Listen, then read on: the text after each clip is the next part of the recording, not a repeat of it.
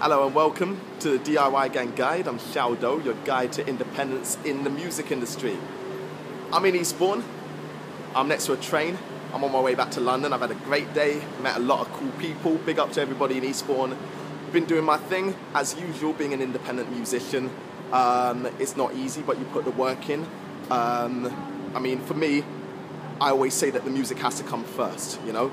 Yes, you have to make money when you're an artist, otherwise you cannot continue your artistry independently, but your primary focus should always be making music over money. Money comes second. It's sort of a happy reward for making good music.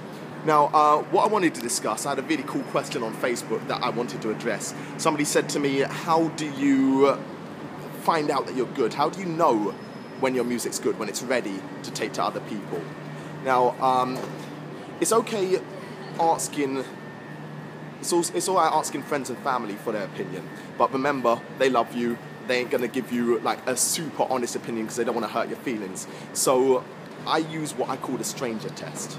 Now the stranger test literally involves you walking up to a stranger or talking to a stranger. I know that's scary for some people, but you gotta do it. Just go up to a stranger, somebody you don't know, somebody who has no vested interest or reason to lie to you, and play them some music.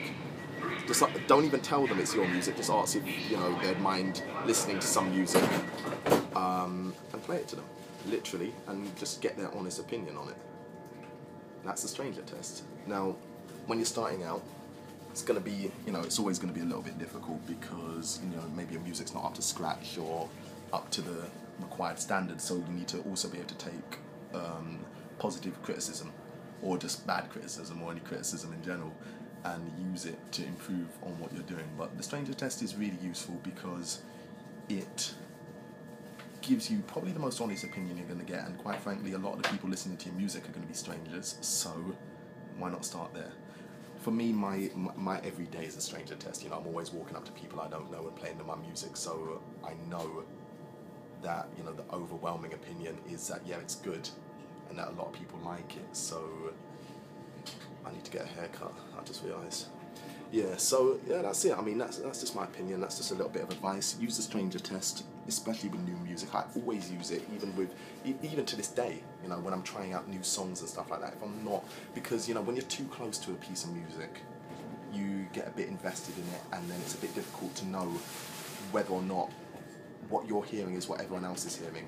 So yeah, sometimes when I'm on the train heading somewhere, I'll just literally, if someone's next to me, I'll just say, yo, excuse me, would you mind having a listen to this and let me know what you think? That simple, So try that out, see how it works.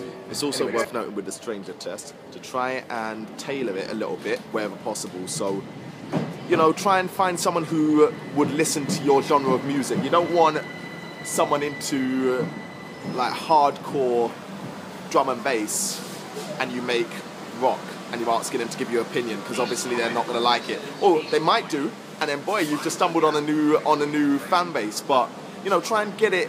Try and find your stranger. Try and make your stranger someone who's likely to listen to your music in the first place, and have thick skin. That's probably the most important advice I can give you. Have thick skin, because you're going to get your feelings hurt, and if you take it to heart, you're not going to last too long. So take criticism on the chin, learn from it wherever possible, and know what criticism is worth listening to, and what is worth just letting fly off your back like a duck in water. So yeah, that's all I got to say on this issue right now. Nice one. Peace.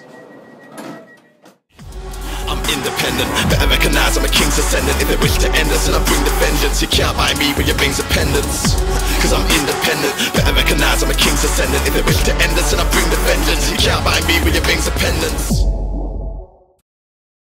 DIY gang, DIY gang. It's also worth noting with the stranger test to try and shut up.